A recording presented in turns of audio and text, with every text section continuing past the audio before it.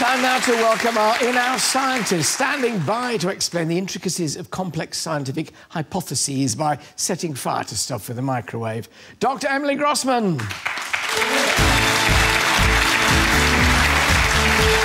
Hello, Emily. Hello. Lovely to see you. You too.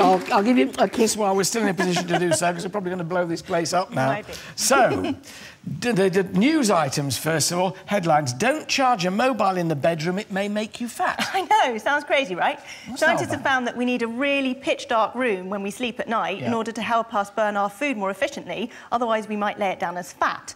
And so any light that's around, any light from street lamps or anything like that, can disrupt our sleep process, and that interferes with a hormone called melatonin, which controls how we metabolise our food. And the little light that some devices like mobile phones give off when they're charging is a little blue light. On the sort of plug end, exactly. you get a little blue light, don't and you? even though that's only a tiny amount of light, it can actually be the most disruptive to our sleep, Right. and that can affect metabolism and affect what we do with our food and whether That's we make us fat. the wife's electric blanket going off tonight.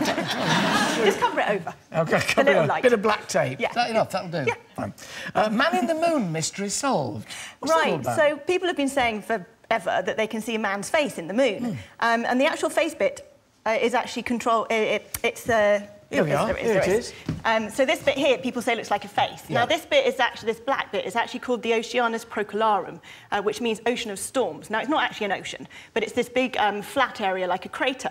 And scientists always thought that it was caused by an asteroid whacking into the surface of the moon many, many years ago and flattening this bit. But they've looked around the outline and they've shown that it's not circular as you'd expect, but it's all jagged in straight lines, which implies that it's cracks in the Earth's crust as the moon was forming, and hot bubbling lava and magma burst up from inside the moon, filled it like a big volcano and filled the crater, and that's what we now see. All of which information is of absolutely no use to you, but we just thought you might like It's to cool know. though, it's the man in the moon. It's the man in the moon.